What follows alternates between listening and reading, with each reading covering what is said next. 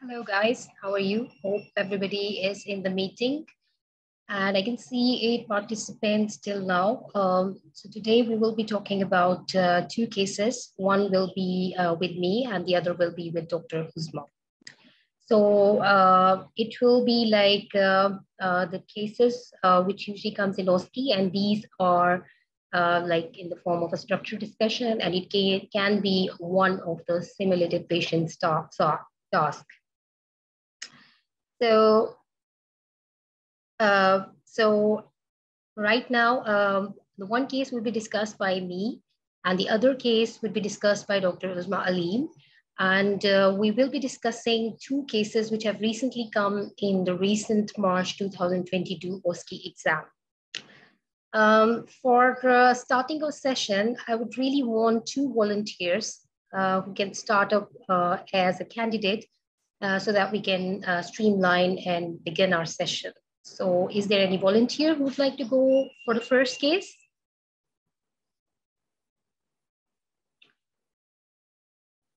Anybody who can volunteer for the first case? And that would be a very happy experience for you guys. Khalda Salim or Kartika? Anybody who can volunteer? I think this is really going to be a good experience if you present the case, though you might make mistakes, but it really is going to help you out when we will be taking out mistakes of you so that you can learn from that what actually we do it nervously and when we don't know exactly when the unseen stations come. And this is how you can, not forget if we take out your mistakes at the same time. So anybody who wants to volunteer? It's Dr. Kritika. Are you there? Muna Muhammad, Nurun, Zenubia. Anybody who would like to go for?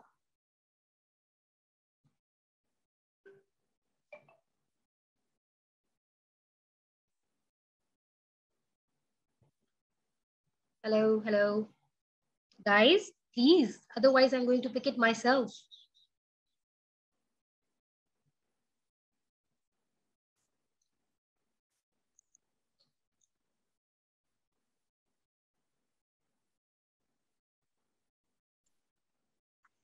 Assalamu alaikum, Dr. Asma. Yeah, who's that? I'm Dr. Khalda. Dr. Khalida. How are you, Dr. Khalda? Fine, alhamdulillah. Alhamdulillah. So can you introduce yourself a bit so that we can know about you? Actually, I'm from Pakistan, currently living and working in Saudi Arabia. Okay. I have just cleared I have a diploma in OB/GYN from Pakistan. Then I have done my MRCOG just now in Feb. I cleared my MRCOG. Actually, I cleared my part 2 in July 2019, but due to COVID situation, could not get the seat. So, but alhamdulillah, this time I cleared my MRCOG in Feb, and just few days before, on 15th, the MRCPI part 2 written exam also I cleared.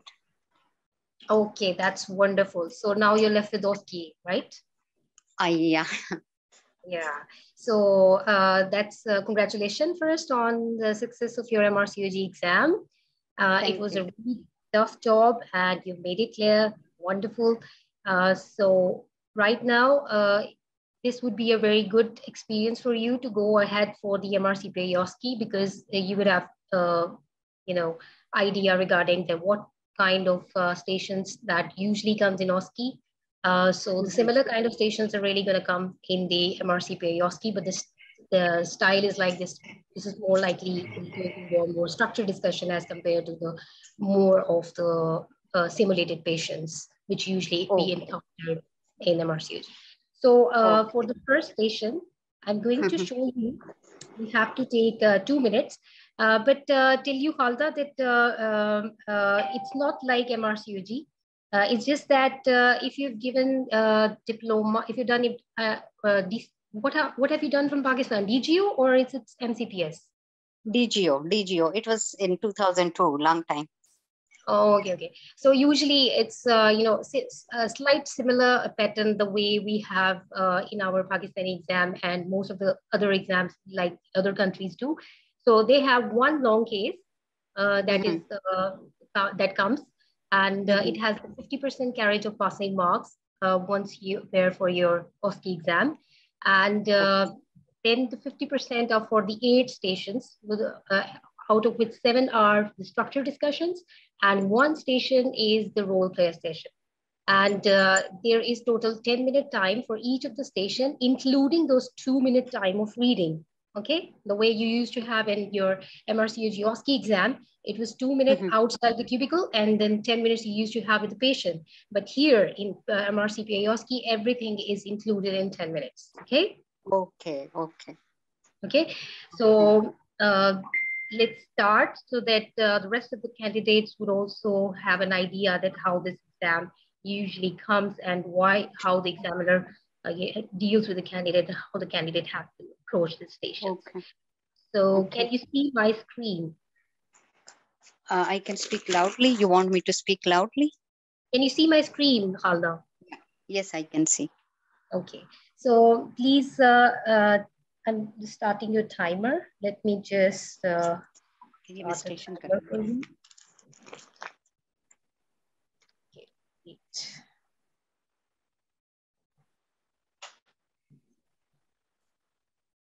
Okay, so I'm starting your timer. Just take a read, and once you're read your station and you make up your mind, then you just you can say that you can start, and then I can start giving you questions. Okay. So start. So your time has already been started. Okay, we have only one slide, or we have other slides as well? This is only one slide.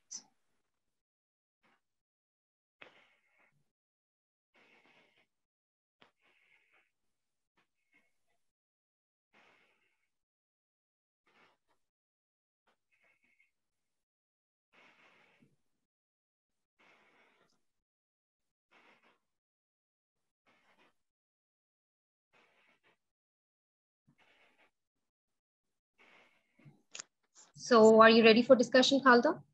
Yeah, let us start. Maybe I don't know much things, but let us start. Okay, so you can have a try. So what initial assessment for this patient you're going to go for initially?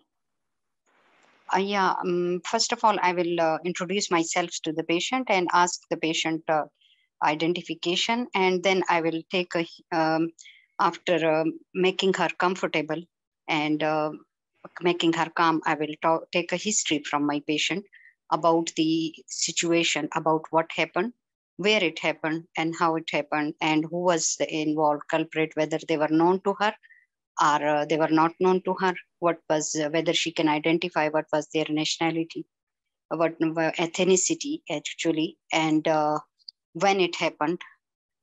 And then I would like to know that the rape has been happened. So what type of whether it's a what type of intercourse it has been happened, about the whether it's a vaginal, oral, or anal intercourse, and when it happened exactly. Then I would like to know about her whether it was her known. It was if she has been raped, then I would like to know about her. The persons known to her or not known to her. Like I will take a detailed history about the incident of the rape. Then after that, I would like to know about her menstrual cycle history. That what stage of menstrual cycle she is, whether she's using any contraception before or not. She was sexually active before or not. She was having any regular sexual partner or not. Then after that, after taking the menstrual cycle history and the contraception history, I would like to know about her any past history of sexually transmitted infections as well. I would like to take a history about her I would like to know about her history of any current complaint apart from the rape, that she had any vaginal bleeding, any discharge, any pain, any scratch marks, anything like this for which she need immediate treatment.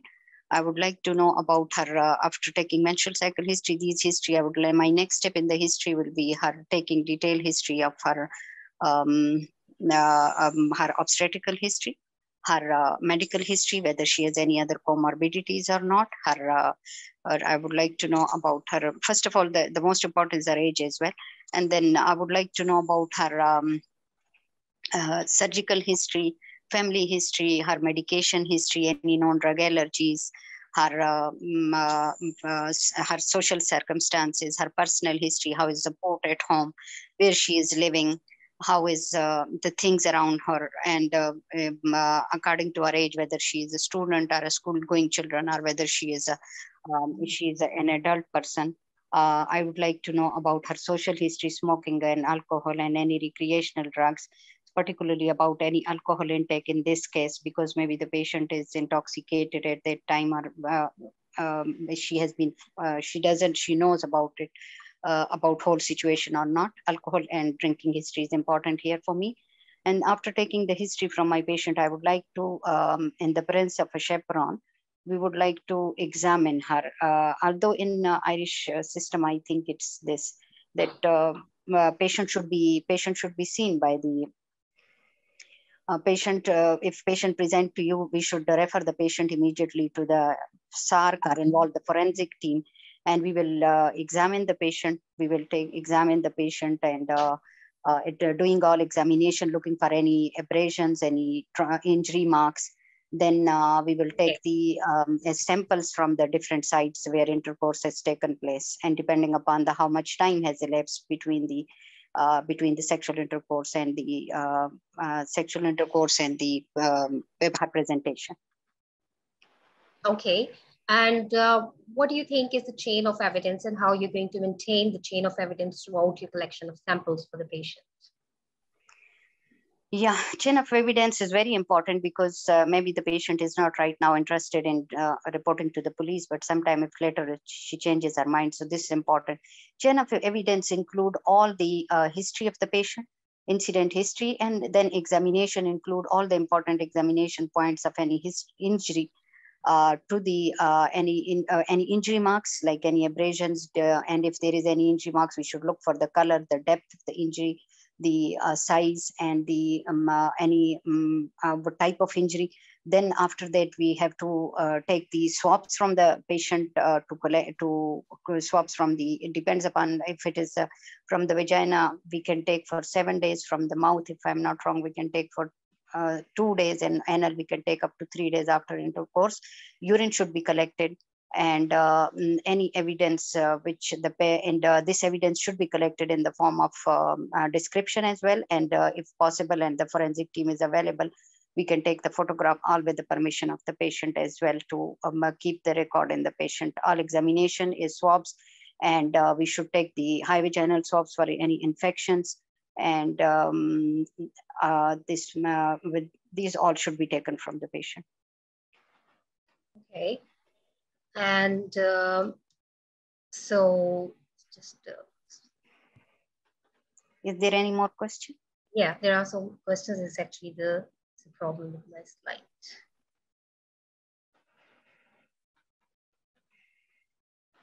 Okay, so how are you going to involve the team to deal with this patient, and how are you going to manage this patient? We are going to involve the team to deal with this patient. We should involve the sexual assault referral center in this patient as well, who are specialized and involved in dealing where the patient, where all kind of support can be provided to the patient, not only the medical support, but forensic evidence support, psychological support, as well as the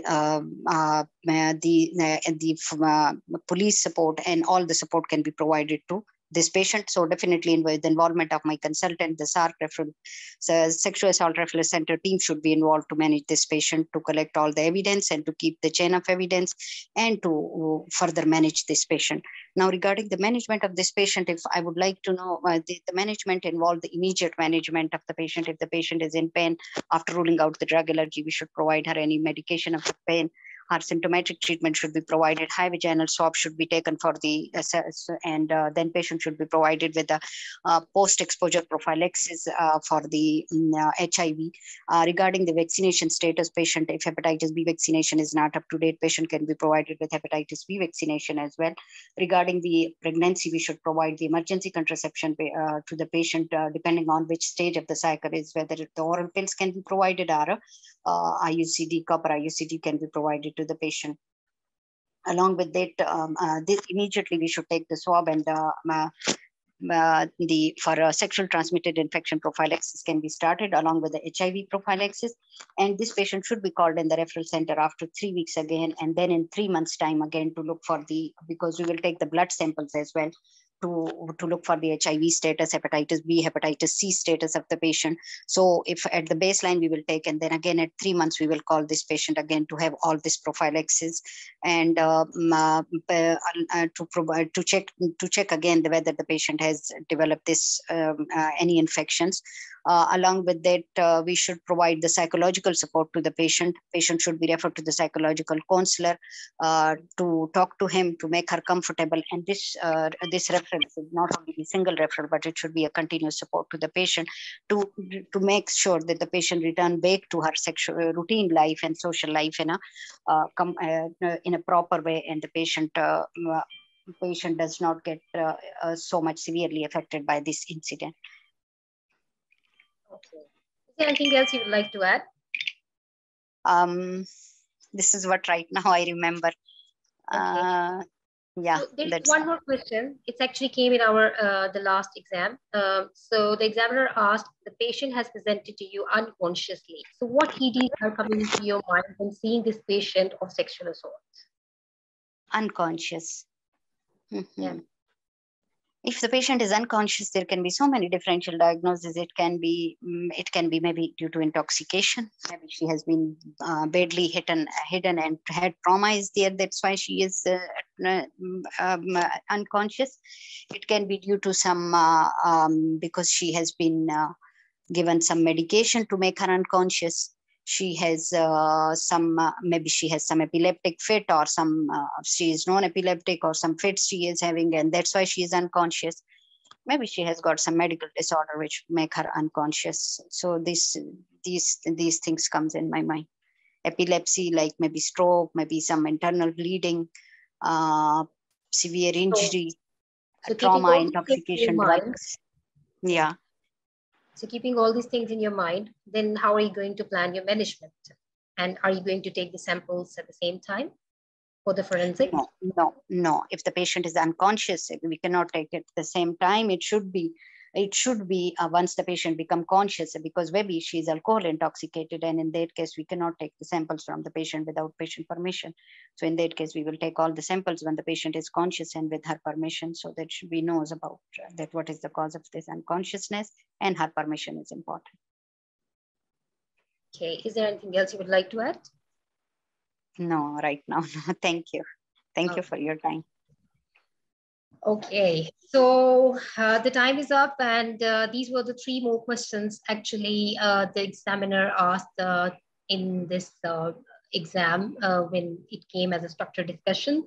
And this is how the structure started, but I put it as the last questions because I wanted you to go through all of the station of a sexual assault the way we should have gone through.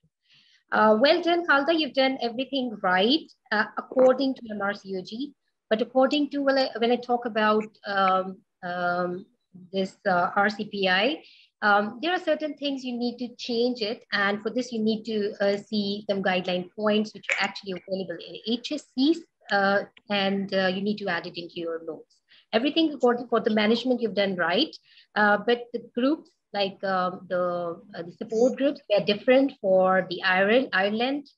When we talk about the Irish, it's quite different from those of the RCOG, and it's different when you talk about the involvement of the police department. You have to name it, and I'm going to explain everything in a while.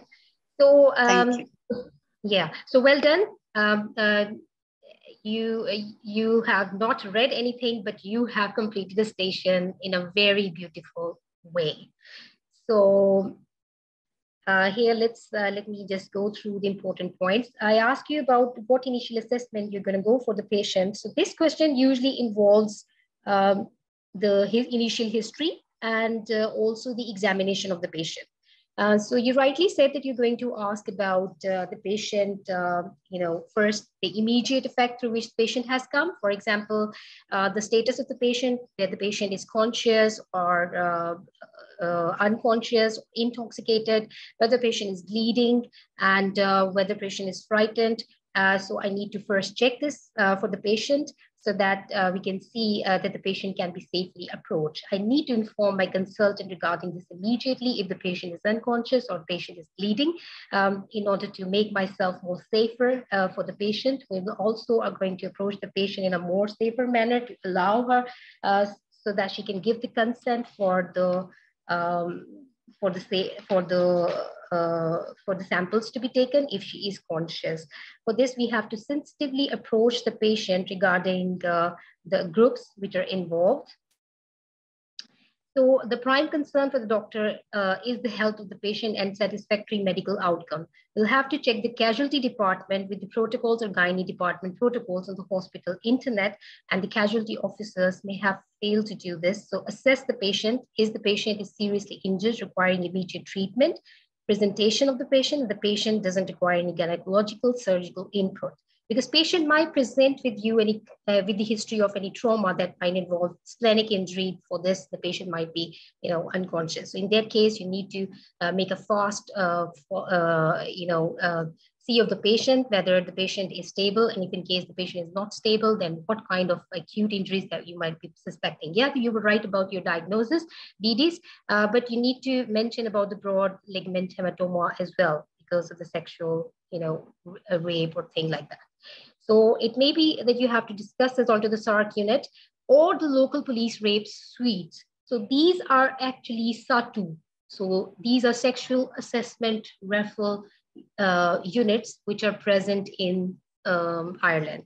So you need to, instead of saying SARC, you can say SATU or TUSLA. So TUSLA are the special units which are present in this Ireland, which deals with the rape and sexual assault cases in Ireland. So if the injured patient does have some minor injuries of the recent onset, so you need to make sure that if she wants to go ahead with the save of the sample, or she wants to give the samples, so you need to take a sample from that place, and then you can save it, or you can arrange for the SATU. And the people who come from the SATU, like the SARC unit in MRCOG, so these assigned special people, and these people are called as let me tell you this, Gardaí. So the Gardaí are the special people who has been assigned a duty for detection of these samples or collection of these samples or DNA samples, which has to be collected and given back to the SATU if the patient gives consent. Okay, so this is the duty. The Gardaí addresses two main issues: whether an offense was in fact committed or by whom the offense was committed. So the Gardaí investigation is conducted not the single-minded objective of creating a case against a particular suspect. So this, when they have done the investigation, so file is sent to DPCC, that is Director of Public Prosecutions. So the examiner might ask you this question, because this question is more oriented towards MRCPI. This is how they're going to differentiate from you. But the basic things you've done, everything is right. So after this, you can divide your station into three types of questions.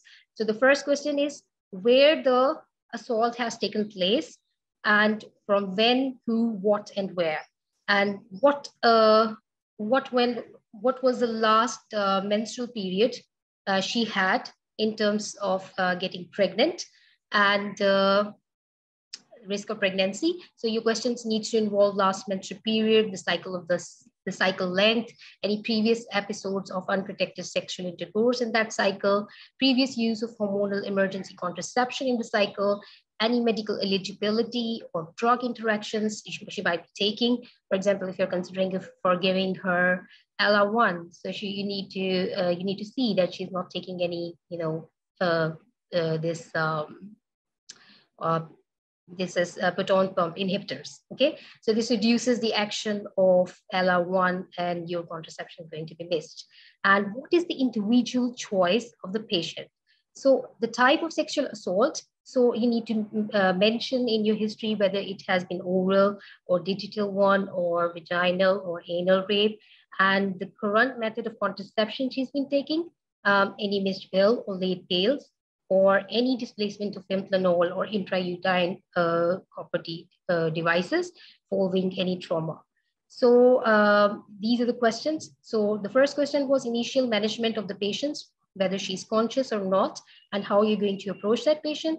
The second set of questions involve risk of pregnancy, and the third set of questions involve sexually transmitted infection questions, where you have to ask about any vaginal discharge, for which she's been taking any medicines, how many sexual partners does she have, was a sex coercive, or was it with the consent, and how many people were involved with the type of the sex she had, and what was the ethnicity of the people who did this kind of event with her. And then the other questions like medical history, because asthma, being epilepsy can affect the line of management of the patient's treatment when you're prescribing or dealing with the patient coming with sexual assault. Then the surgical history is you need to ask about because this is a routine history you need to take, because if she's been having any trauma, then you need to mention whether she has any previous scar, because you have to take it to the patient for major surgery. And then you have to ask about allergy, because if you're planning for puberty, then you need to mention that I need to know about allergy, because if I have to give her proper IUCD, so as to rule off for this.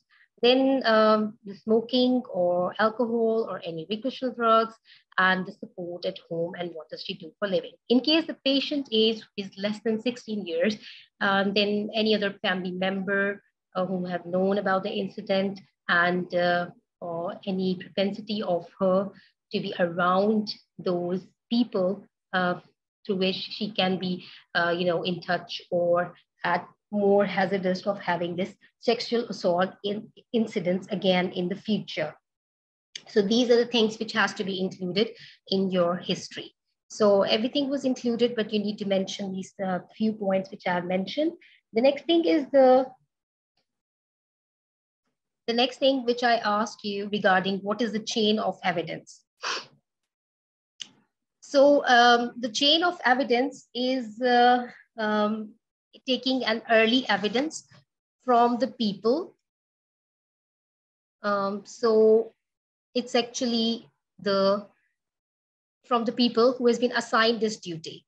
And so this is actually the SATU response. So SATU people are actually named the SARC. So these are just like SARC. And these are actually involved with these cases in the Ireland. And the main point through which they deal with is the forensic clinical examination and care, health check and care, and collection storage of forensic evidence without immediate reporting to of an Garda Sociala. So these are the police department which are actually there in Ireland dealing with all these things. So you have to first take a consent of the patient. For this, explain the procedure when you're doing it. Take a consent of the patient. Consent is sought for forensic clinical examination by the SATU. So use unmarked petrol core where possible. So these police or the people who has been assigned by the SATU, these are Garda, should dress in plain clothes if possible. Avoid areas where complainant may be identifiable if possible. Early use of evidence kit if it is indicated, and change of clothing brought with the complainant to SATU. Be aware and sensitive to the needs of the complainant. So these are the duties of these Garda, which are assigned by the SATU for collection of the samples. And these are the 6 centers which are present in Ireland. If the examiner asks you, so you need to know for Donegal, Dublin, or Galway, or Mullingar, or Waterford, where these people can be given support to. So the important thing, discuss contacting and GARDA, Sociana, that is the police, RCC. So these are the support groups. These personnel are available 24/7 to support the patient. You'll have to discuss with the patient the relevance of contacting a SATU, that why you're contacting them, and if she wants to wants the samples to be saved and doesn't want a case to be filed at this moment. So still these people can come and save these samples for her. And after these samples would be, sent for the, further inquiry and the case by the judiciary, if she wants to take ahead this case for. Otherwise, it will be saved with the statute. So you have to explain this process to the patient for, maintaining the chain of evidence, and also for when she doesn't want to go ahead with the case, but later on changes the mind.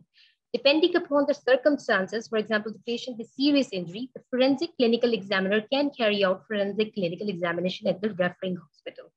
If not involving a SATU, examine the patient, document finding, and treat accordingly. Consider emergency contraception, chlamydia prophylaxis, hepatitis B vaccine, HIV prophylaxis, and check like child protection and safety issues if the child age is less than 16, whether home is safe, support of family or friends, and then consider TUSLA referral or primary care team referral, STI follow-up. Okay, so TUSLA is the same one as that of the SATU. In some areas, it's called as TUSLA, and the other areas, it's called as SATU. And the GARDA are the person who are dealing with collection of the sample, which has been assigned a duty from SATU.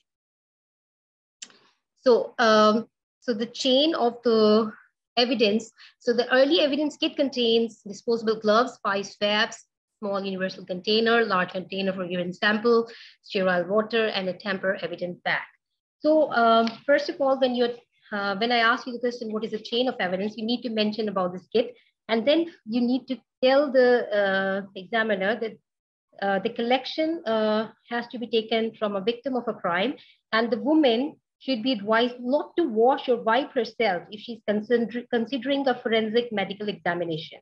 She should not eat, drink, or pass urine prior to early evidence being collected, and an early evidence kit should be used to collect the evidence, and this is available in the emergency department. This should be sealed cardboard containing a plastic pot for urine sample, a toilet paper, a mouth swab, and a mouth rinse, and instructions on how to use the kit. The collection of the samples can capture vital evidence and should be taken at the earliest opportunity, and an early urine sample may increase the chances of detecting drugs or alcohol that may have been used to facilitate sexual assault. So chain of evidence is actually, guys, is a legal concept, and it is used for all the samples that may be used as evidence in a court case. So all samples taken should have an unbroken paper trail account of where and when the evidence was obtained, by whom, and any persons handling the samples, and the places and the condition of the storage. So this must be documented with a note of time, date, place, and signatures. So this is how the chain of evidence is saved. So, so this is a special photograph which I've taken from the HSC guideline, and you can find it in their pages. And this shows that what is the procedure when using the evidence, early evidence kit for the patient who has willingly given a consent for maintaining or saving these samples. So you can take it from that guideline. So it says that the GARDA who is present for the collection of these samples should have no prior contact with the suspect. So check the expiry date of the early evidence kit, gloves must be worn, explain the purpose of the early evidence kit, obtain from the complainant his written consent, which is one of the most prime importance in case of taking samples. To enable the forensic scientist to interpret any results obtained, GARDA must fill out the information. And the forensic clinical examination should be informed that early evidence kit was used and whether urine or oral swabs have been taken. So, the orals, in case of the oral sex, so it says that the sample has to be taken within 24 hours. Otherwise, there is no use of any, taking samples, because this is going to reduce the importance of it. So these are the key points from where you have to take the swab. Swab sites is inside the mouth, gum, teeth, lips. Inform the forensic examiner when an early evidence kit has been used. So this is the timeline which they have mentioned in their guideline about the different time zones to which you have to take the sample from. Then in the examination, you can say that you are going to examine the patient with the vitals and also check the patient's general physical condition, whether the patient is oriented in time and space, she's been responding to the questions you've been asking to, whether she has been offered help and proper confidence through which she can produce and give information. She has been provided information for the SATU, and also whether she has been given information, she wants to go ahead with saving the samples to the chain of evidence. So following the commission of sexual crime, evidence for the presence of semen can be lost from the mouth within 6 hours, and from the rectum, it is lost within 24 hours, and from the vagina within 48 hours. So ideally, STIs such as hepatitis B and other infections, including HIV, needs to be treated within 48 hours and 72 hours respectively. So emergency contraception should be administered as soon as possible, however, can be administered up to 120 hours, and alcohol and other substances begin to reduce in the body within 24 to 48 hours. The sooner a victim of sexual crime is provided psychological support, the more beneficial it can be. So this is also the transfer and storage of the kits. So the examiner might ask you this question because there was a separate questions on this taking of the samples. Then there was a question about patient with serious injury or unconscious patient. So it has to be according to the right to the life, the right to the bodily integrity, and the right to privacy, and the right to self-determination. We have to decide about whether how much the patient is bleeding, the patient's unconscious level, whether there has been intra-abdominal bleed or not. So after doing the initial management of the patient, I'm involving multidisciplinary team, involving the surgical team and also my consultant and the forensic department. So acting on these principles, so the decision to take the sample has to be taken in the best interest of the patient. And all steps taken and decision made are clearly documented and has to be informed after consulting decision. So, and when the patient regains the capacity to understand, they are informed as soon as possible that a forensic clinical examination was performed and why. If she wants to go ahead with the, the proceedings in the court, she can. Otherwise, these samples can be destroyed or saved so that she can safely take a decision later on. I hope I've cleared your point, Halda. But don't just say this answer in a very bluntly way that, no, I'm not going to do this. So just say it in a very democratic manner. So that it's actually it usually depends upon the patient's condition. If the patient is unconscious and seriously injured, so the first important thing would be to stabilize the patient. As soon as I have informed my consultant and done the initial management, I'm going to arrange for the ultrasound scan, CT scan, CT brain, because I'm suspecting that she might be having some brain injury, might be suspecting there may be some intra-abdominal bleed, for which I'm going to arrange the scan of the patient.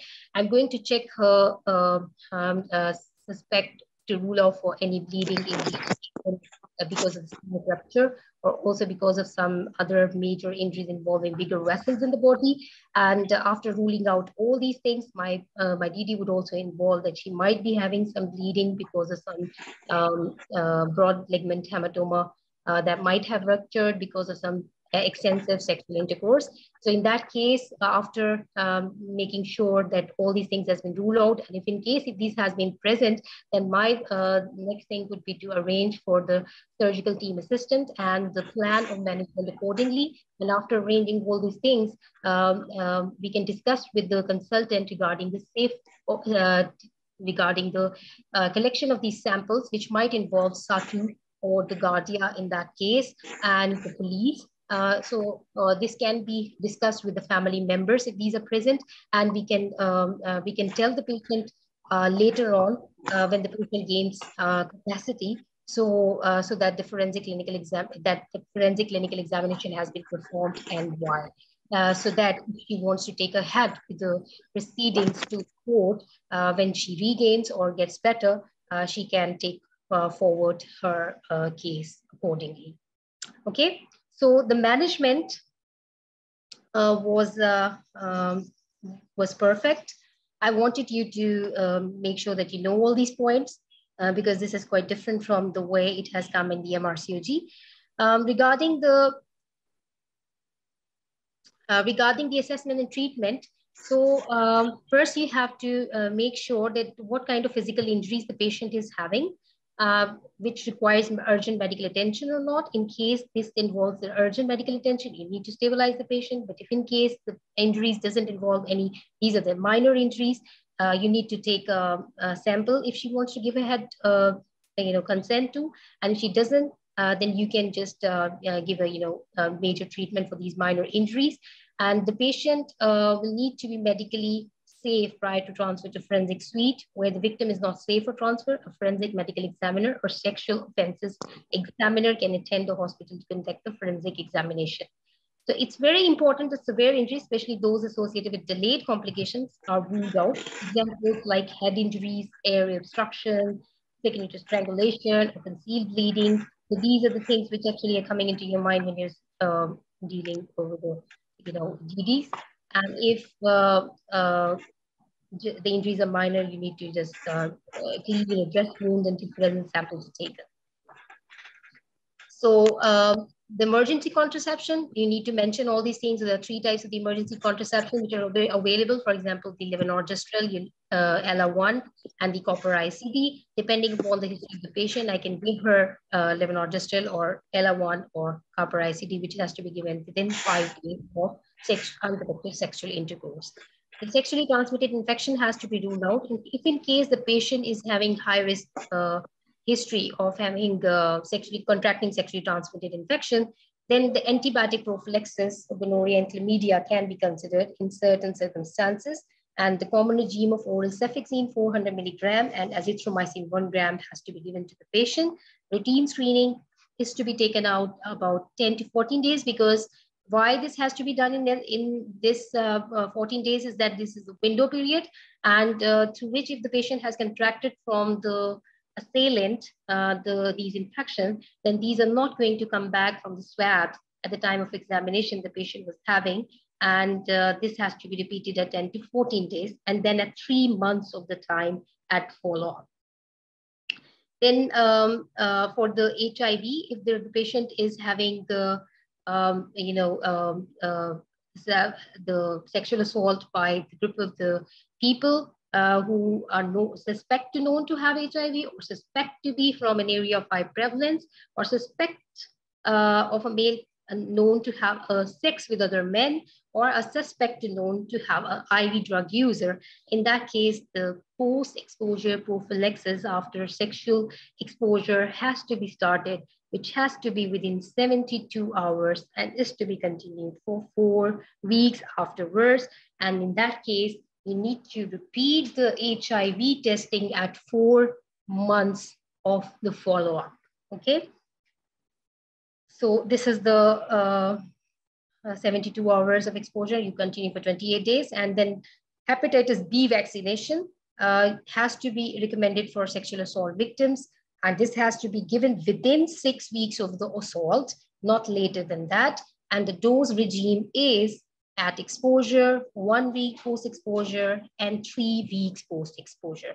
So this was regarding hepatitis B, HIV, sexually transmitted infections, and the pregnancy you've dealt with by giving the emergency contraception, and then dealing with the mental health of the patient.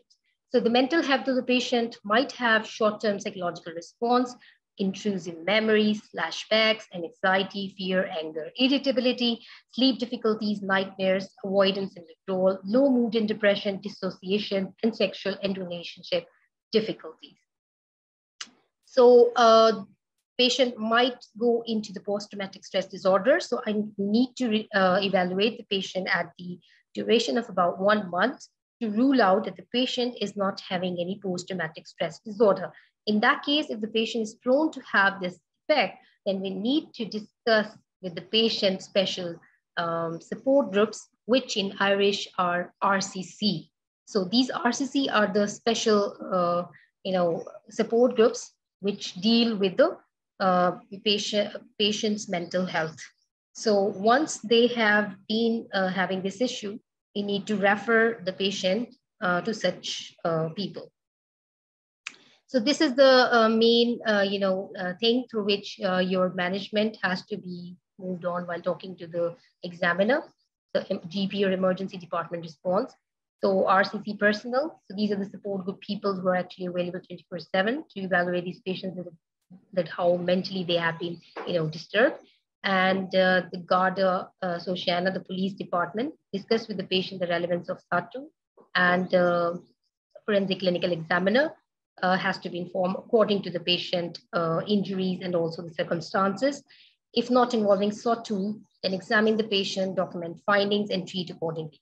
So now, how are you going to document the patient findings? So while telling this point to the examiner, just tell the examiner that examination has to be by special people who are specialists in doing all these things. If the patient has refused for not documenting all these, event to the expert people, then in that case, those persons who are present in the emergency in the gynae department who know that how to do the examination of such a patient needs to be present there. Anybody cannot do this examination. So first of all, you need to see whether this patient's injury is bleeding or not. In case the patient's injuries is not bleeding, just wipe off. And if she wants to go ahead with the sample save, go with the sample save. Otherwise, you can just wipe off the samples, or wipe off that minor injury point, and then injuries are identified and it should be recorded accurately. So each injury would be written in the clinical notes, including the shape, depth, color, and the tenderness. And the type of the injury should be noted in the clinical notes in terms of bruises. What kind of abrasion was it? Was it a laceration? And if you're unsure of the type of the trauma, then in that case, it is better to make a careful and concise description. And if possible, we may use a body diagram and a tape measure, which can measure the size of the injury and its distance from the fixed anatomical landmark. For example, 1 into 3 centimeter, it is. So you can say that it is 1 into 3 centimeter bluish purplish type of the bruise, which is of about 5 centimeter, and it is above the left knee joint. So this type of description has to be given. So why I'm explaining you this, that in question, they can show you the photo where you have to, describe all this image and tell the examiner that this is about 3 into 4 centimeter bruise, and it is about above 5 centimeter above the left knee, and then it's purple in color. So it has to be shown in a diagram manner. And if it is possible, you can take a photograph of that injury, but the written consent will be necessary for this. And if a police is involved, then they can arrange a trained specialist photographer who can take non-intimate images. Okay. So this was sometimes when you're recording these genital injuries, so these can be photo documented by using even a colposcope. Okay, so this was all regarding the sexual assault. Hope I've cleared every point. So thank you very much.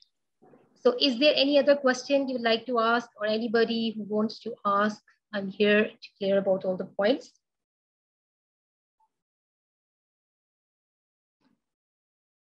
Anyone who has question regarding the, so there was one more question. So the timing of the samples.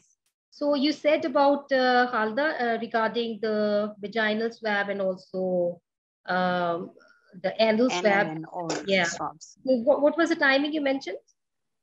I think what I remembered from the TOG article, it was 7 days for vaginal. It was 2 days from oral and 3 days from anal intercourse. Yeah. So you need to, yeah, you're right. So you need to mention, you can remember it with the formula of 732. So I always made a formula of 732. So 7 days for the vaginal penetration. You can take a swab within 7 days of the assailant has been sexual assault has been coming to you, and 2 days after oral penetration, and 3 days after the anal penetration. And what about the toxicology screen? So toxicology screen will be sent from the blood within 3 days of the assault, and till 14 days, I think, till 14 days. The urine, yeah. So it's from the urine from about within 14 days of the report. So, so these are the different samples. We do it when the patient comes. This has to be done by the specialist group of people. If not, then we can do it after involving our consultant, the toxicology screening, the samples, and then the follow-up, which for the hepatitis C, for the sexually transmitted infection, for the HIV, and for the like the contraception you have given.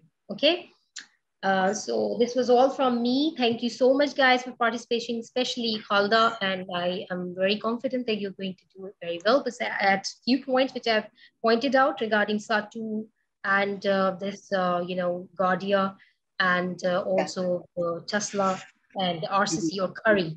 Okay, so follow-up has to be with the RCC, the point number 9, appropriate follow-up, including RCC Curry is organized. So somebody has raised a hand. Can I see who is the one who wants to ask question? Yeah. Fasiha, is that you?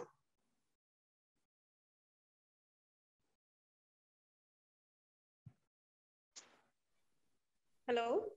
Yeah. Can you hear me? Yeah, I can hear you. Yeah, I want to ask the documentation will be in the lay language or in the medical language? Yeah, the documentation has to be in the medical language because you're saving it for the record for the court. So it has to be with the special landmarks. For example, the way I've given you the examples like knee joint about 5 into 6 centimeter, is it a bruise or a laceration? Or how many centimeter? Is it bleeding? Is it fresh? No. Okay. But this has to be by the special people, okay? Not the one you're going to do it. So if the examiner asks you that, are you the one going to do the examination? So it's the questions should be answered like it's actually the special guarda who has been assigned this form of examination.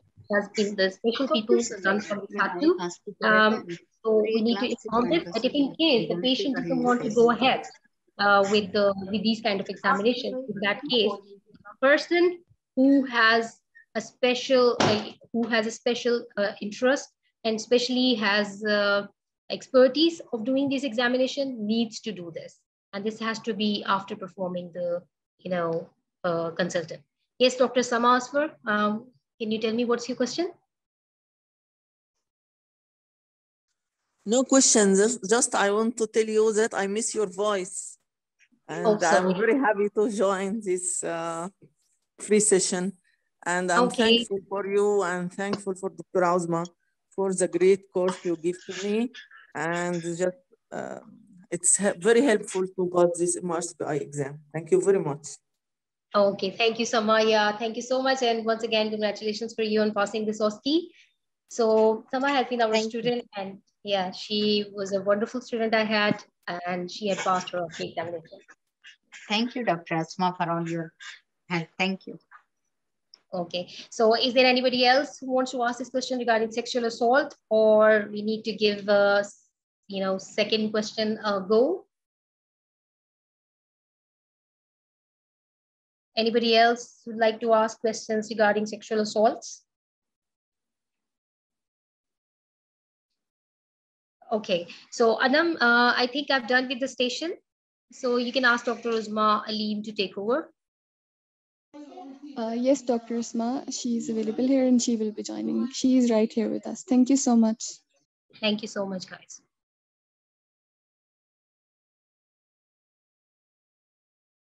Dear participants, don't go away anywhere. Dr. Asma is joining us. Thank you so much for being here.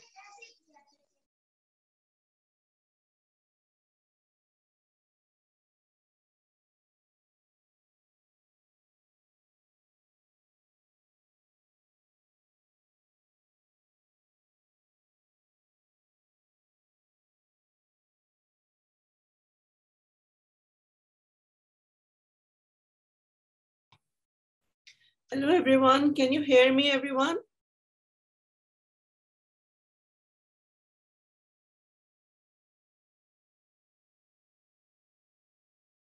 I cannot hear anyone.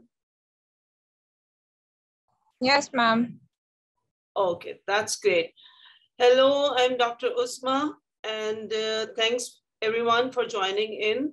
And I would like to start with Dr. Sama because really she was our brilliant student, and alhamdulillah, she passed in her first go. Dr. Sama, are you still there? Yes, I'm still there. How are you, Dr. Sama? Feeling very, very happy and, relieved, right? Yeah, of course, of course. Alhamdulillah, Rabbil Alameen. Thank you very much, Dr. Uzma. And, really, whatever you give me, all of you, I find in the exam, like obstetric cholestasis, like sexual assault, everything I found in the exam. And thank you very much. No, you are more than welcome, doctor. It is all your hard work. And really, we just polished it, nothing else. You were already, your knowledge was very good. So alhamdulillah, I'm very happy that all of our students, they passed. And I expected them all to pass, actually. Thank you very much again. So can you tell our participants, Dr. Sama, what you liked in the course? Yeah, actually, the course was full of knowledge. Like all the material was there, more than I need. Like I told Anam to put everything for me. She put all things that I have reference to study, and it was like concentrated. I study with you like only 2-3 weeks maximum. Then alhamdulillah, I pass. Alhamdulillah. Alhamdulillah, alhamdulillah. Actually, what we try to do in the course is not only to perform the station, but also to update your knowledge about the related topic. Because once you finish your written part, things, they just go a little back in your mind. So just to make them come again back to your memory and remember them in exam, that is why I created all those materials so that our knowledge is refreshed. Thank you so much, Dr. Sama, for joining. And also, Dr. Uzma, thank you for the long case, because the long case, I was not that much know about what I will do, what I will tell. So both of you and Dr. Asma teach me how to manage this long case. It was very strange for me. Thank you very much again. Yeah, thank you so much, Sama.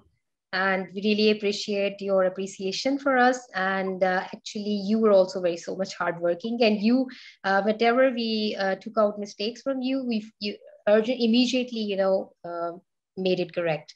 So that is how you made it go through this long case very easily. Thank you so much again. Thank you. And Dr. Asma, it was a great presentation. Very well done. Yeah, thank you, Dr. Asma. Thank you. Okay, so we have how many people over here and nobody want to take the station?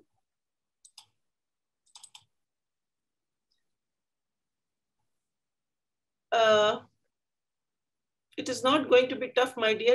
Anybody can, among you can just come forward and take the station. Dr. Kritika, Dr. Misbah, Fatima, Ibrahim, who is Innocent's iPad, iPhone 3, Khalida, Dr. Manikam. Yeah, I think anybody can try because it's very, it's a free webinar and you're getting the platform where you've been assessed by 2 mentors at this moment. And this is a very good thing that you need to come up at this stage so that we can take out all the mistakes and you'll come to know that how is actually this exam done. The presentation to a mentor is actually an exercise through which you can, make a good change in yourself. I would really recommend to have a go for the free webinar, this exercise with us. Though it seems like it's, you don't know anything, but sometimes doing a practice of the unseen topics with a mentor is a great exercise. It's okay, Dr. Fatma. Even FCPS, it will help you. Don't worry. That is what we told, that this webinar is helpful for all boards, be it FCPS, MRCOG, MRCPI, or EPCOG, because the basic knowledge is the same. So Dr. Uzma, this FCPS exam has recently been changed, and it's more like have become of more like RCPI and RCOG now. So if she is preparing for FCPS and she wants to take a go, then I would really encourage her to have a go. Yes, Fatma, you can take the station. Are you there with us? Yes, ma'am. Great. Okay, so just I want to brief you because as this is for MRCPI OSCE, what happens in MRCPI OSCE, you have one long case and you have 7 OSCE stations. In the long case, you have patient interaction. Since it was COVID era, so we did patient interaction in a simulated patient. It was not a real patient and it was not hospital setting exam. It was just a role player with the history. You will finish your history with the role player. There is a mannequin where you will perform the examination, and 2 examiners will be there who will be observing you for your history taking, your examination, and then the discussion part will come. So it's a total 25-minute station where you have to complete history, examination, and discussion, everything. So this is about the long case, and the OSCE stations, they are for 10 minutes each. And you and the examiner is sitting only. The station is written on a piece of paper, and then the discussion starts from there. So for MRCPI, you have to have real knowledge. Your background knowledge should be very strong because there is no role player like MRCOG, where you can get marks here and there with the communication and your manners and this and that. Here, your marks will be in your knowledge only. So just make your knowledge up to date, and then you are, easy to pass the exam, no problem. So for this previous exam, this station came in last March exam, and this is your topic, Dr. Fatma, because in MRCPI, only few lines are written in the station. You have to start yourself, okay? I will just show you your station, 1 minute. Okay, this is your station, and you will have 10 minutes and to finish your task. Okay? Okay, ma'am. All right, let me put the timer for you.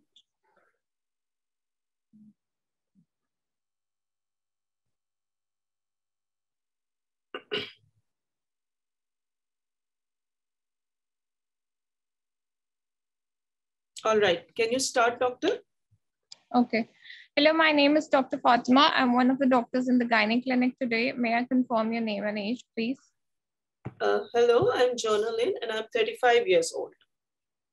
Okay, Jonalyn, I have read from your notes about your problem, and I'm here to address all your concerns. And before that, I have to ask you the history questions so that I can discuss the further management with you, and then we can end up to a management plan, to a safe management plan. Is that okay with you? Yes, doctor, sure. So, Jonalyn, I wanted to ask, can you tell me more about your condition, please?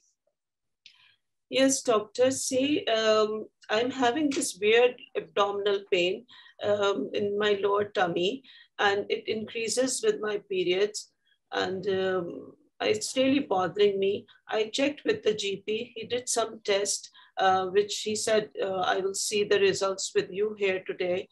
And this is really affecting my work and my life. So I want to know why I'm having this pain. So, Jonalyn, what kind of, can you please rate the pain from 0 to 10? How much severe the pain is?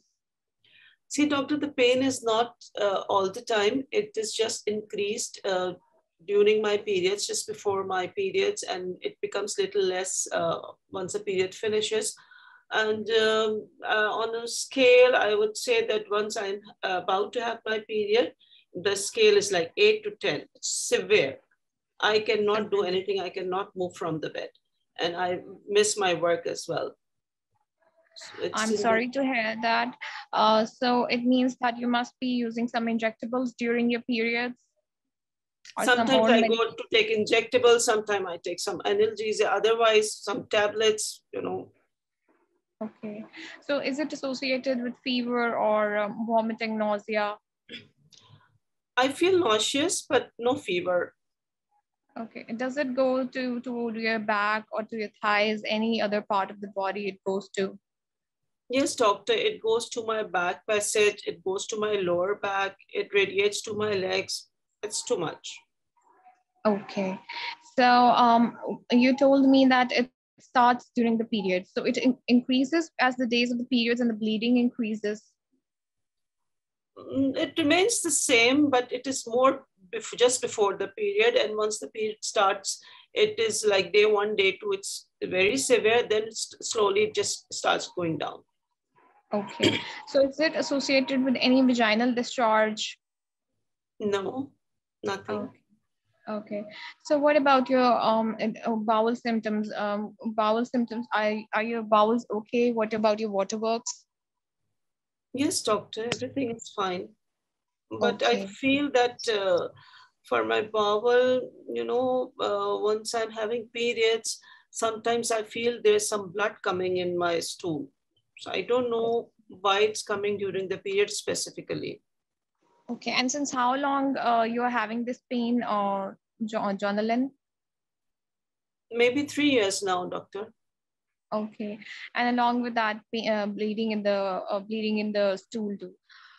So, Jonalyn, would you also tell me that um, what about the pain during the? I would like to ask you some personal questions. What about the pain during intercourse?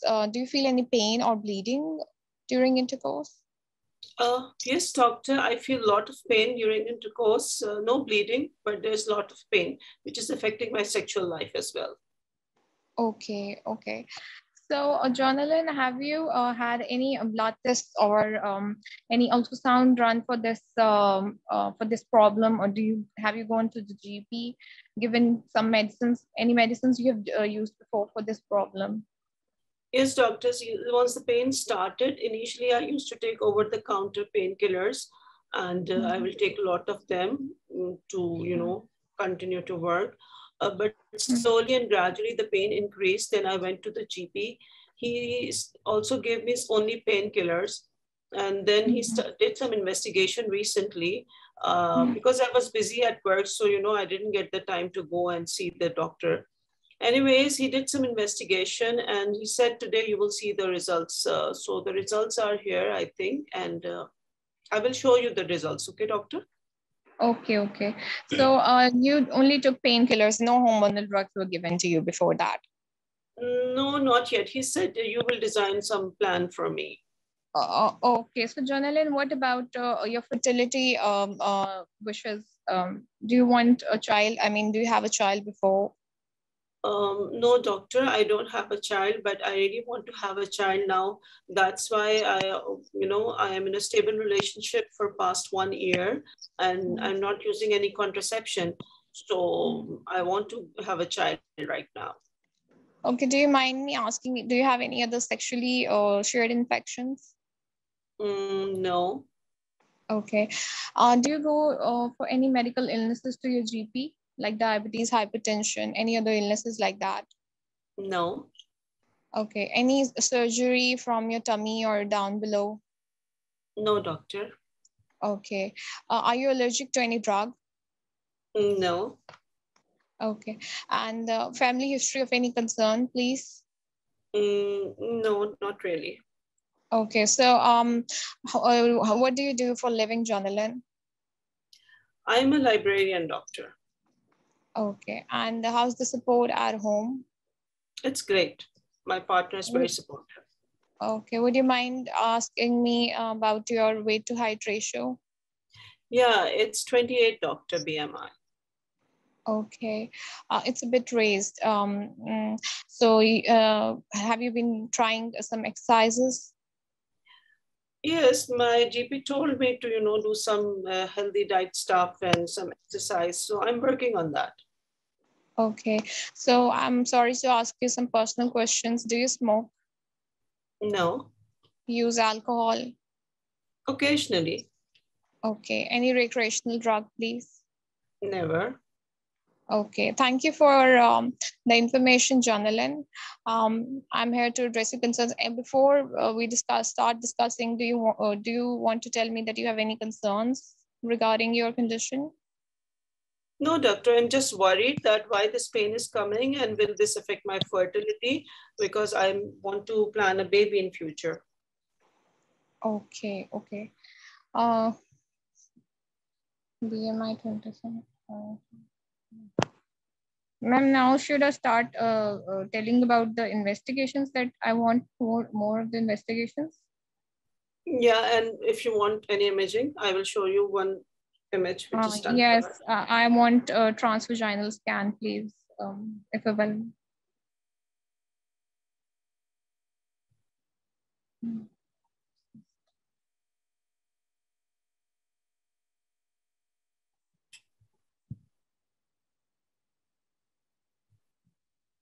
Cyst is present. Echo. So see, I gave you this one diagnosis. Okay. Yes. What do you think, doctor, I have? Actually, from the reports that you've shown me, Jonalyn, today, do you have anyone accompanying you, or are you alone today in the clinic? I'm alone today, doctor. Any problem? Anything? Yes, serious? I have. Yes, Jonalyn, I have some difficult news for you. So if you want, I can call the nurse to accompany you, or if you want, you can ask anyone to accompany you. It's fine, doctor. Your nurse can accompany me. Okay. So, Jonalyn, from the blood reports that you have shown me, there is a protein which is known as CA125, which is raised in your case. And usually we, from your history that you told me that you're having pain during the periods and severe pain during the intercourse. So it seems that, along with that, you're also having infertility. So you want fertility. So it seems that you are having a condition in which the lining of the womb is being displaced outside the womb, and this is by different mechanisms that are ongoing in the body, and this leads to the lining of the womb is getting deposited outside your womb. I mean, it can be in your ovaries, it can be in your tubes, it can be in your abdomen. So that is making your condition worse, and that for this reason you are having this pain during the menstruation and pain during the sexual intercourse. Are you with me, Jonalyn? Yes, doctor, I'm with you. Your time finished, but anyways, you continue. Okay, yeah. Yes, doctor, I'm with you. So is it serious, something very serious, doctor? It is, Jonalyn, I would like to clear to you that it is a benign condition. Benign condition means it's not a cancerous condition. I would like to show you on that. But for your better management and for your treatment, what we need to do is that, as we have confirmed this from the transvaginal scan. So now we need to do is a keyhole surgery, and in the keyhole surgery we need to look inside your abdomen and in your pelvis, and to see where these deposits of the womb are present, and we need to take out the deposits, burn them, or need to just take out the deposits so that your pain is relieved, and as you also want to get pregnant, so that would be the best option for you. So what we will do is, during the keyhole surgery, we will inspect all your abdomen, and we will inspect your pelvis, and then we will like to remove the deposits. We'll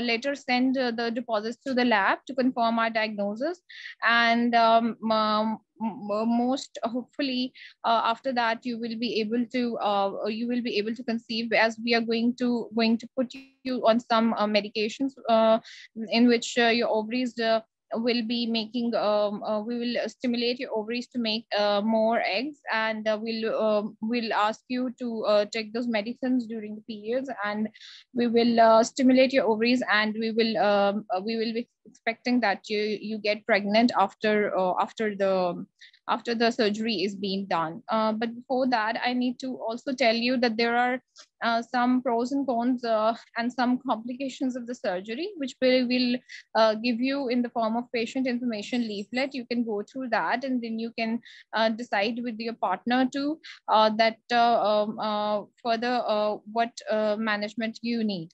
But in your case, as you want your fertility, so the best option for you here is the surgery. And also we are going to test your tubes during the surgery to see if there are any deposits in the tubes that are blocking your tubes.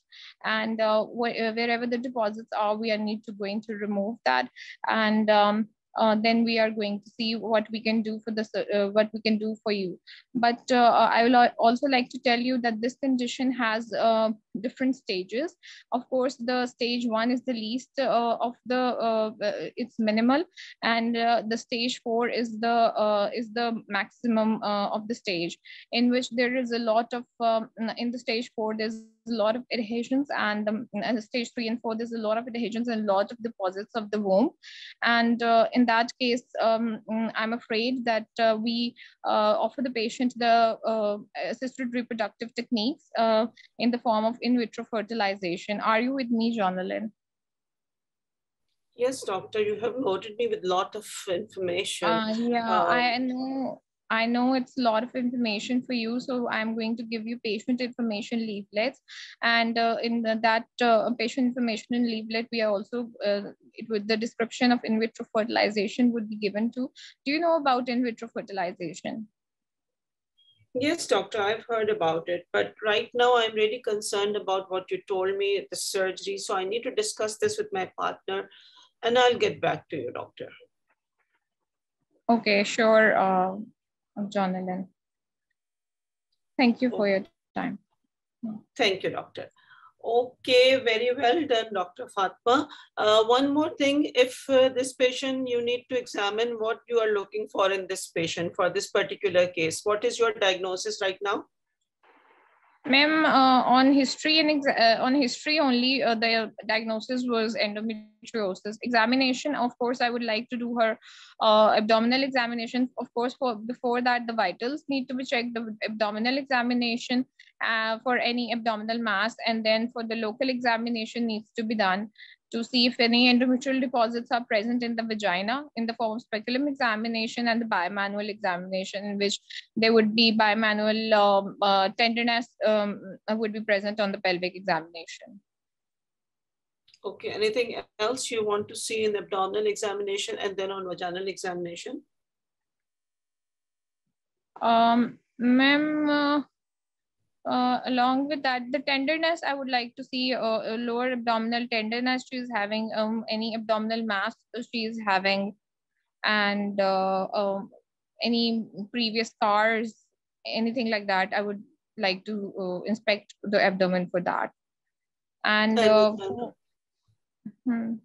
and for vaginal examination, of course, I would also like to assess the uterine size and if it's freely mobile or not, and any deposits of the endometriosis in the vagina. Maybe I see them, maybe I don't, but and also I will also elicit the tenderness because I'm expecting here that the bimanual examination tenderness would be present. And in the fornices, maybe I feel any cyst in the bilateral fornices. Yeah, this is what I want to know from you. You came to it, but you took a little time. Anyways, you know the topic. This is very good. So how you feel about your performance, Fatma? I don't know. I don't know. It was, it was just a surprise for me that, I had to present. So I don't know. No. I think ma'am, the main problem that I'm having is that I cannot manage the time. So that is the main problem that I'm having. You see, time management comes with practice. The more you practice, the more you speak in front of someone, you become perfect in a few days' time. It's not a big deal. And I think you performed very well.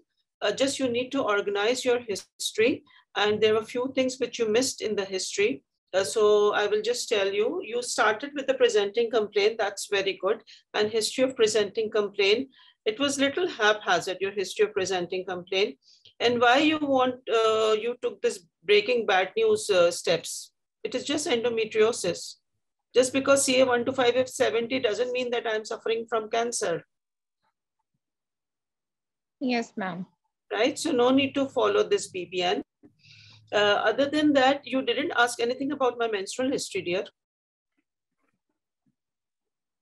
Yeah, ma'am, I forgot. This was the very, LMP and the contraception. Yes. Yeah. So this is very important. Pap smear, contraception, last period, how many days I bleed, how much is this menorrhea, intermenstrual bleeding, postcoital bleeding. So just make a format of your history. With the history of presenting complaint, if a gynae patient, menstrual history, then obstetric history, past medical, past surgical, any medicines she's taking, any allergies, social. You covered most of the things, but you just missed this very important menstrual history. So once you forget something in a webinar, you will remember it forever in your life. So now I'm sure you will not forget. Yes, ma'am.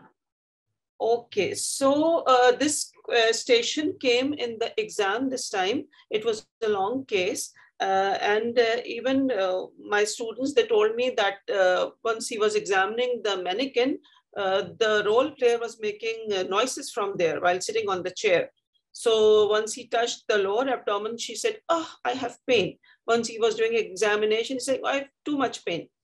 So, this type of drama was going on in the exam. Anyways, what I mean to say that once you are doing examinations, like now the exam will be on the real patients. So, of course, real people talk. Mannequin doesn't talk. So everything you have to, say verbally, and with the consent of the patient, you have to perform these tasks. On the mannequin, everything was verbal only. So you need to remember by heart everything what you need to say from general physical examination to abdominal examination, then vaginal examination. You need to perform a speculum examination. There's a pap smear lying there. You have to perform the pap smear. Everything you have to do on that mannequin. And then the discussion starts. So as this case, it was endometriosis, and they asked what is your diagnosis and how you will manage. So very good, Dr. Fatma, you gave me the option of a direct laparoscopy surgery because I want to get pregnant in future. So this is best treatment for people who are planning for pregnancy. But in general, if the patient is not planning for a pregnancy, if it is just a OSCE station, so they want you to go step-by-step management, not directly your surgical management, okay? So here it is, endometriosis. We know that this is and you have to explain in layman language. First you use the word benign, then you realize that this is medical jargon, so you changed it. So say that this is a lining of a womb, which apart from growing inside the womb, it grows outside the womb, which causes adhesions. And whenever you have periods, that part also bleeds, and that leads to adhesions, which causes pain. Okay. So, this endometriosis is the endometrial-like tissue outside the uterus, which induces a chronic inflammatory reaction. The prevalence is 10 to 20% in women of reproductive age. And the gold standard diagnosis is via laparoscopy. Laparoscopy can be diagnostic and curative as well. You can perform the adhesiolysis, or if there's endometrioma, you can remove that also. So this patient, Dr. Fatma, as you see, this was a chocolate cyst which was there, so which you need to remove. So they will ask you what is this and how you will remove. What is the better option? You will just aspirate the cyst, or you will do a cystectomy. And what is the side effect of cystectomy? What can happen? So you have to cover these things in your answer. Okay, so patient presents with dysmenorrhea or a chronic pelvic pain, dyspareunia, infertility, mid-cycle pain, rectal pain, bowel or bladder symptoms, chronic fatigue and malaise. And the combination and severity of the symptoms correlates with the degree of the disease. Okay, and the findings which I want you to say is that fixed retroverted uterus you will find, tender nodular uterosacral ligaments will be there. There can be visible nodules on the cervix and vagina. Rectal examination you have to perform in such cases. So there can be rectal nodules and enlarged and tender ovaries like this patient. So fornices, you can feel the cyst there. So as we already said, that the gold standard for the diagnosis of endometriosis is laparoscopy and histology of the visible lesions. So you covered that part well, doctor. And if you go one by one, then you have to perform a transvaginal ultrasound. And after the ultrasound, you can go for a laparoscopy. So this is what it looks on a transvaginal ultrasound. And if things are not very clear or you're suspecting extensive endometriosis, then you can go for an MRI as well. Then this is what I expected, that you should go one by one, not to jump directly to the surgical option. So the possible options of treatment are, you start with the analgesia, patient was already taking them and it was not helping her. Then you go for the combined oral contraceptive pills. You can use danazole, gestrinone, progestogens, gonadotropins, and levonorgestrel intrauterine system, that is Mirena. And then there are other options like non-formulary things patients can do, or trans-electrical nerve stimulation they can opt for if they don't want to go through this pharmacological management. And each option, you should know the side effects. So remember the side effects of each medicine, especially danazole and GnRH, okay? Once you are giving GnRH, you should always remember to put the patient on hormone replacement therapy.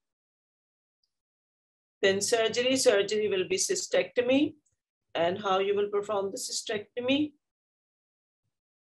Then as per the wishes of fertility, you will give her the option, whatever option you want to give her, or deep, superficial, everything. Any questions so far? Ma'am, do I have to, do I have to just name the medical treatment and then go for the surgery? I have to say that we also have options for the medical treatment in the form of pills and in the form of injectables and intrauterine devices, but this is not suitable for you right now. Should I say that, or what should I say?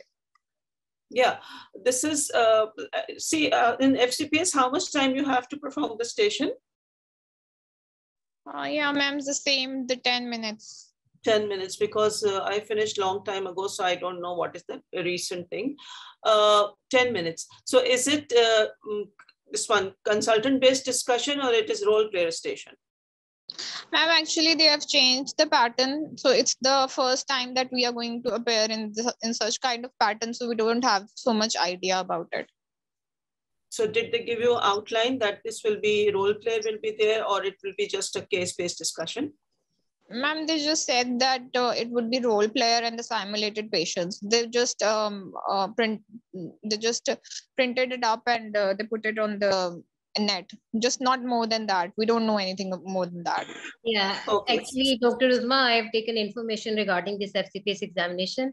And if Fatma, you're interested, we have course for FCPS exam OSCE preparation. So it's actually, they've been trying to take it as a MRCPI exam, but the long case won't be finished. And long case might be split in 3 stations. So in one station, you'll be talking to the examiner regarding as if it's a scenario has been given. In the first station, you've been talking to the patient the way we have done in role play station. In the next station, there will be a station of examination. And in the same station, examiner might ask you questions the way we have done in MRCOG structural discussion.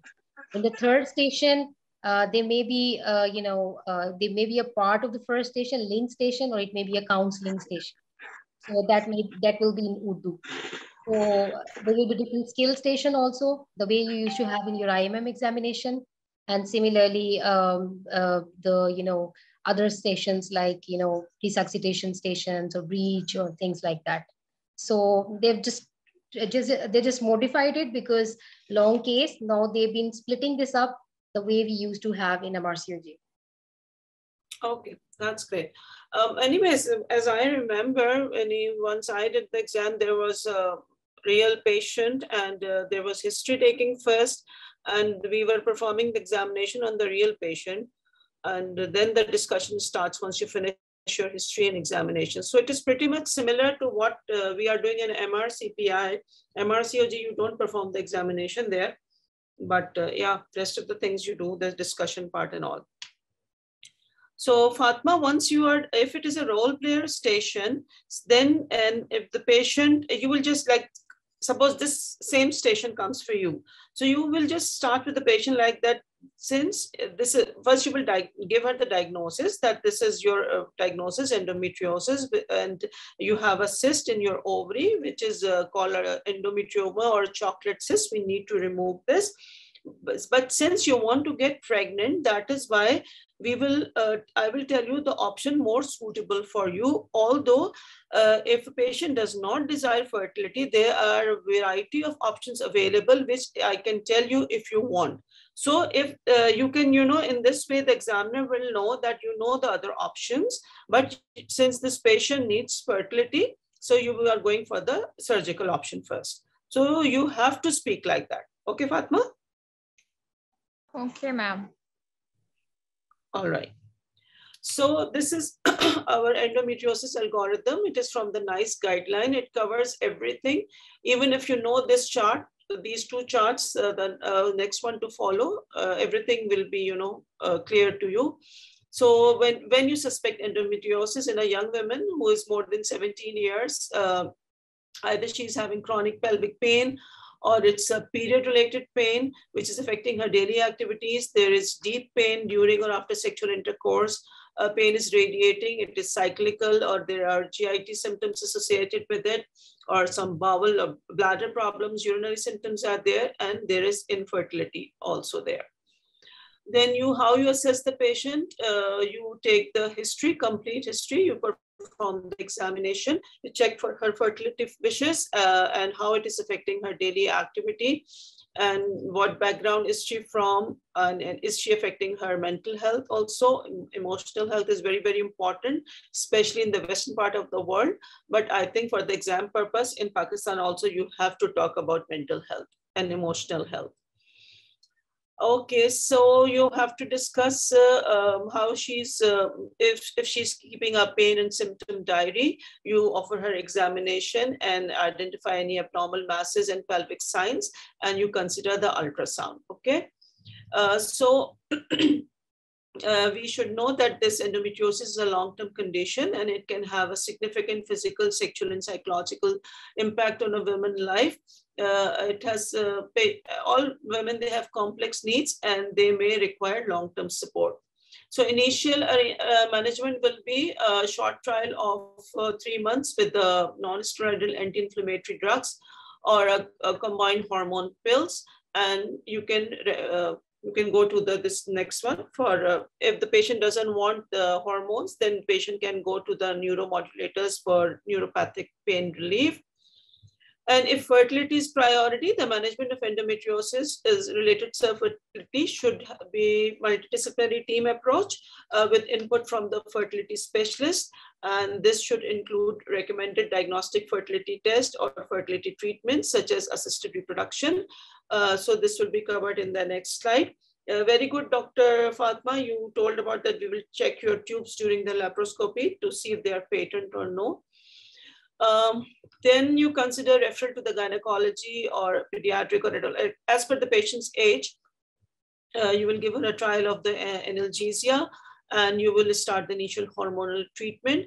And based on the response of the treatment, you go to the next level of treatment. So do not use MRI or CO 1 to 5 to diagnose endometriosis. And they might ask you that what other conditions CA 1 to 5 is increased. So you should know the differential diagnosis, and based on dysmenorrhea, what is your differential diagnosis and what other conditions CA 1 to 5 is raised in. So you just have to answer these questions. Okay. Any questions so far? Ma'am, I was going to ask that what I have to explain the stages to the patient that these diseases have 4 stages, and it can worsen with each passing stage, and the treatment will change.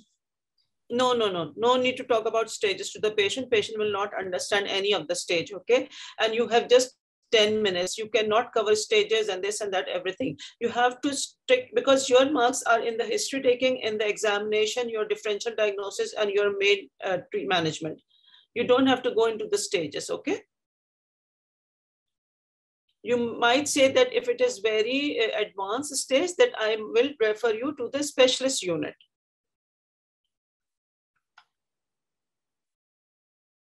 Okay, Fatma?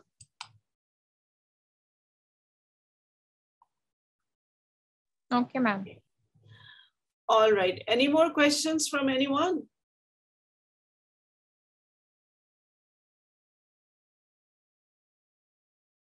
You can open your mic and ask questions here if anyone has any question.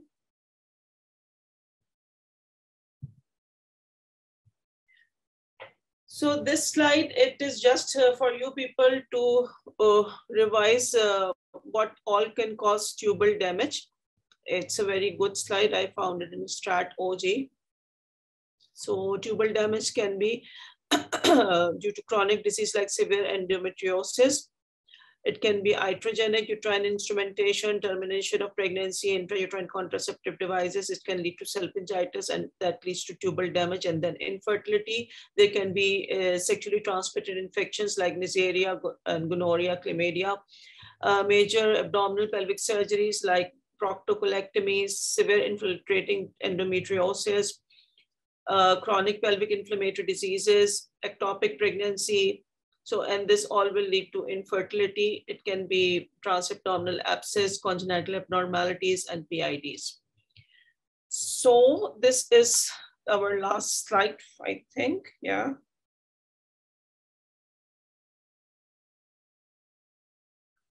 So anybody has any questions?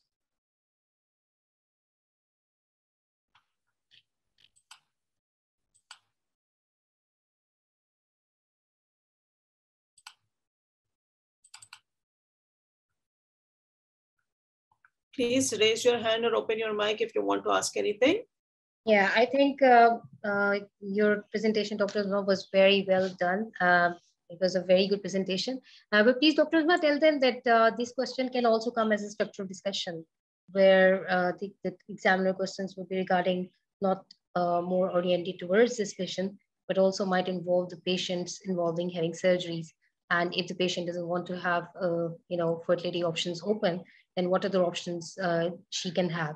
And what is the level of CA 125, which might be increased in other cases if we're suspecting some other cases like CA 125 importance, why is it raised, and what are the different indications, and why doesn't make any importance when we're talking about endometriosis especially? Yeah, as I told that endometriosis is not significant for, in one of my slides also it was there, that it is not significant for endometriosis. Anything that causes peritoneal irritation, it will result in increase in CA 1 to 5. So that is not something, it will raise your concern that patient is having cancer or something. So it is just one of the markers, and you should know what other conditions it is raised in. So it can be a malignancy, it can be any peritoneal irritation, it can be endometriosis. So you should know the differential diagnosis. And if it is no patient is there, so the history part, they will still ask you what would you like to know in the history. So you should still know what you're looking for in the history. And then if it is just case-based discussion, then you need to go one by one with all the options. as I just showed you this slide, where it went, this one.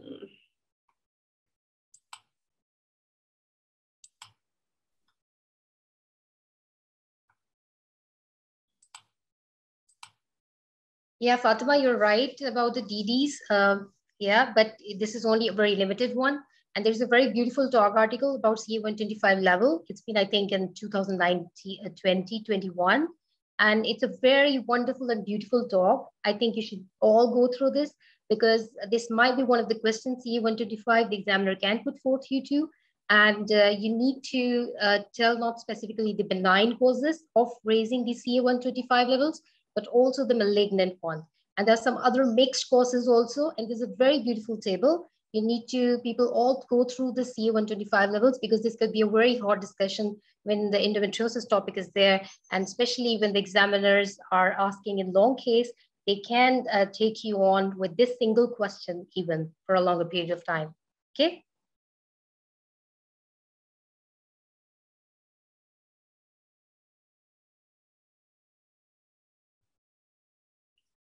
Okay, Asma, Fatma, you are right. Differential diagnosis will be pelvic inflammatory disease, irritable bowel syndrome, cystitis. It can be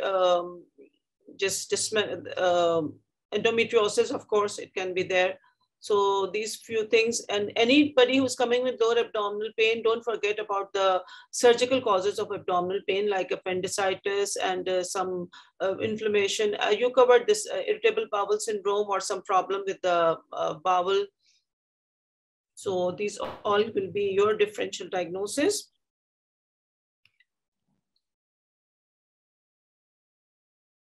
Any other questions?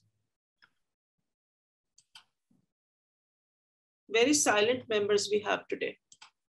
Yeah, but I think this topic you've discussed, Dr. Uzma, is a very important one. And most of the students should know that this is a hot favorite question, not only for MRCOG exam, but also for RCPI and for all of the exam internationally. So yeah, it's very important. It's because it's a very common topic, and even if you're not sitting for any exam, you should attend such webinars to refresh your knowledge and upgrade yourself about the current management of things. Yes, Nilofer, if this endometrioma is there, it depends on patient fertility wishes. And you can, endometrioma, of course, it needs surgical excision. So you should tell the patient that we will remove this endometrioma. It will help in relieving your symptoms. And if you wish to get pregnant in future, that will also help by removing this endometrioma. Okay, Nilofer? Assalamu alaikum, Dr. Uzma. Wa alaikum assalam. How are you? Alhamdulillah, fine. And I hope you are also doing well. Yes, I'm very fine. And I hope that now we will hear the good news from all of you. Inshallah. Just I had confusion that if the patient, like this scenario, patient is with endometrioma, we will directly advise her to go for surgery, or we will first try this medical treatment? No, Nilo, as I told you, as I told Fatma also, for the option for this patient is surgical management, but you don't go directly. You have to, speak in a very political way to make the examiner understand that you know all the how to treat the endometriosis 1, 2, 3, 4, 5. So you will say that since you are already taking analgesia, it is not helping you. There is an option of oral contraceptive pills, but since you want to get pregnant, so these pills will not allow you to get pregnant. So the best option for you in this case is to go for a surgical option, that is laparoscopy, and we will remove the cyst. This is how you will answer. Now it is clear. Thank you. Thank you very much. Welcome, Nilo. Any other question, or we will end our session?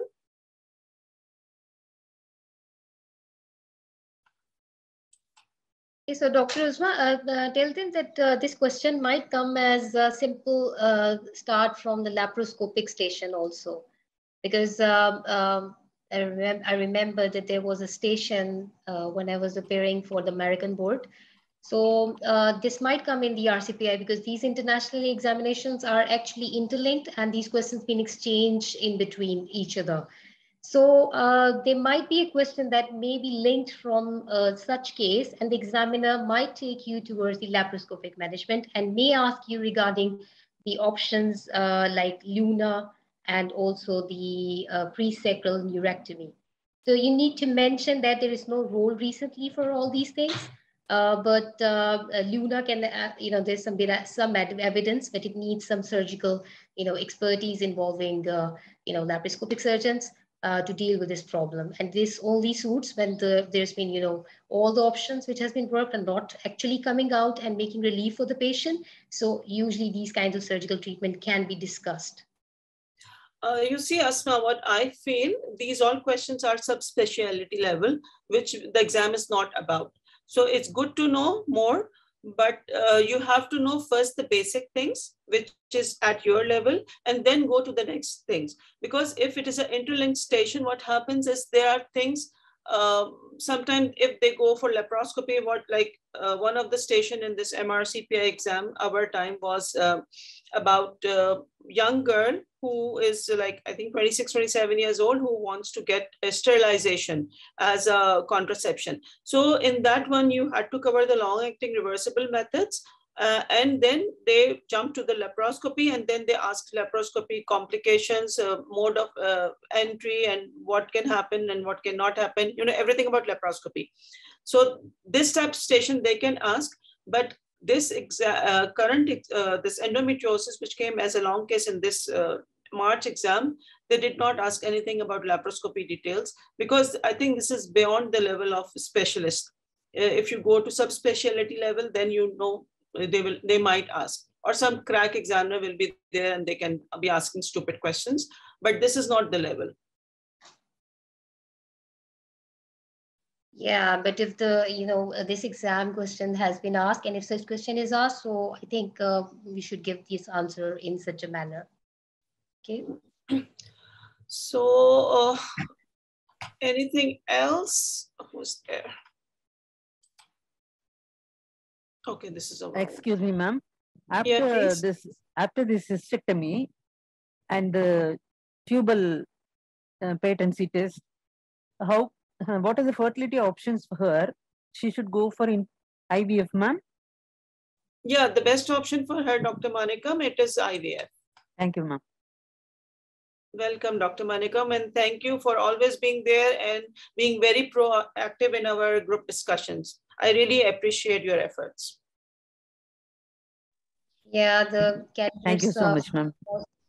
Welcome, and it was a wonderful session by Dr. Uzma, and all the candidates participated. But we encourage you all guys to participate more, because we've been arranging these free sessions for you guys so that you participate well and get yourself evaluated. Okay, since we don't have any more questions, I think we'll end the session. Thank you everyone for joining in and participating in our discussion. And regarding our MRCPI OSCE, we will be offering a short, you can say, course for the May people. If people in here are potential candidates for the May exam, they can contact our med exam team, and then we'll give you the details of the course. And thank you once again, Dr. Asma and med exam team and everybody to join in and having this fruitful discussion. Thank you very much.